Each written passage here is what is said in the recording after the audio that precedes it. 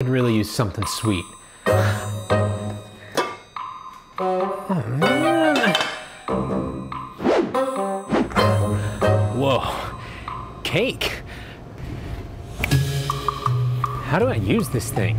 Cash or credit. And then you turn your selection, and once it says ready, you open the door, and that's it.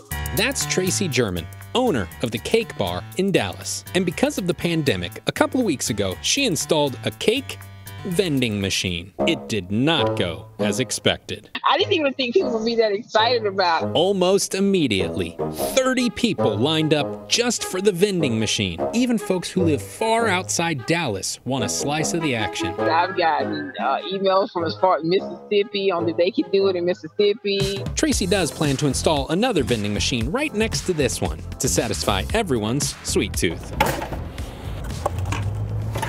Yes. All right.